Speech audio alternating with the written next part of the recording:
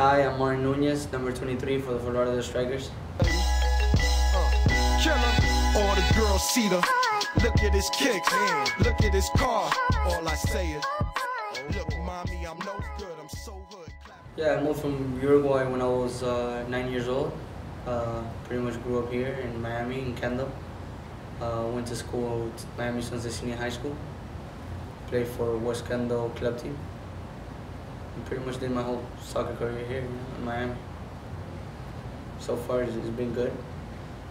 I've been trying to help the team as much as I can, and I think we had a little bit of pressure going into all these last 4 games, where, we're in the middle of the table down, and we had to get points on the road and at home to get a spot in the playoffs. So we went ahead and we took that responsibility, and we proved that, that we're a good team, and it's gonna be hard to beat.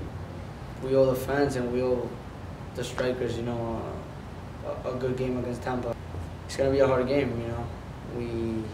We're coming in, on a good last 4 performance. Last games were very good, so we think we could get a result there. It's gonna be a tough game. I know it's just a big rivalry. The people are waiting for this game, and hopefully the people support us. And we're just gonna go out there like every game with everything we got. Hopefully we get the win. Go Strikers!